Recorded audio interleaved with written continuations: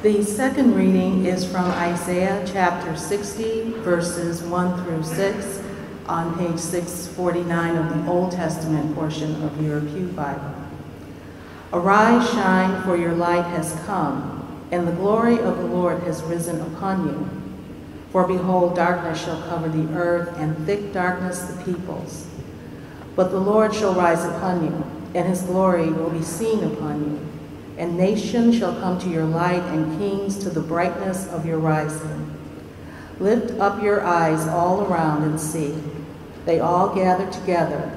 They all come to you. Your son shall come from afar, and your daughter shall be carried on the hip.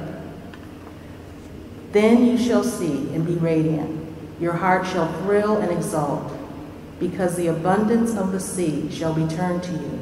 The wealth of the nations shall come to you. A multitude of camels shall cover you, the young camels of Midian and Ephah. All these from Sheba shall come. They shall bring gold and frankincense, and shall bring good news, the praises of the Lord. God's word for us.